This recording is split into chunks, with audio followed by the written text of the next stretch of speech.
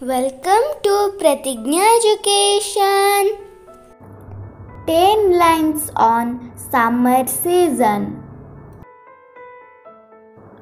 There are 4 main seasons in India: spring, summer, autumn and winter. Summer season comes after the spring season.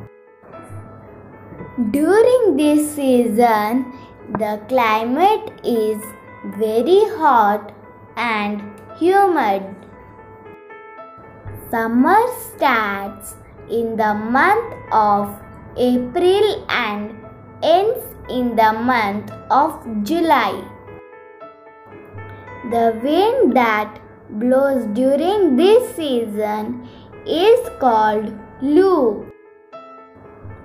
The water of rivers, ponds and lakes, etc. starts drying up. The days are big and nights are short during the summer season. Life becomes impossible without electric fans, coolers or air conditioners.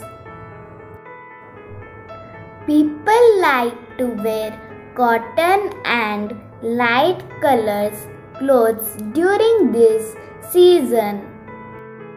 Nowadays, summer season is increasing due to the global warming.